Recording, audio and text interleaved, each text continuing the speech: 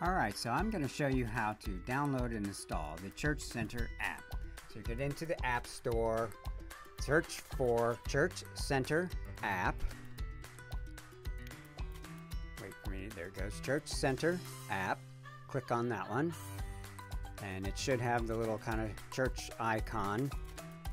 Click download. Once it's downloaded, open it.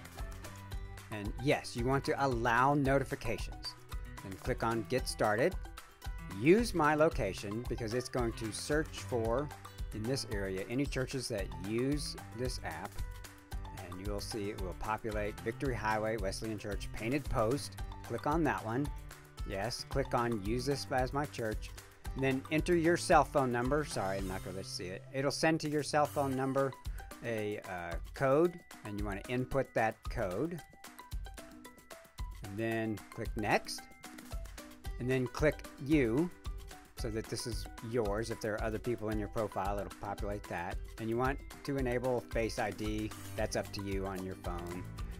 Allow it to use your camera if you're doing Face ID. And then choose the little icon next to the bell at the top right.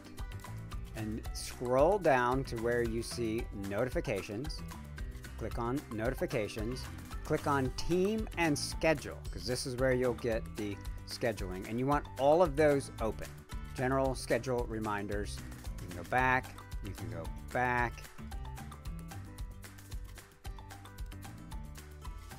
and you should be good. Here's an example. If you click on the bell, you can see where I've been getting notifications to and from people on our team.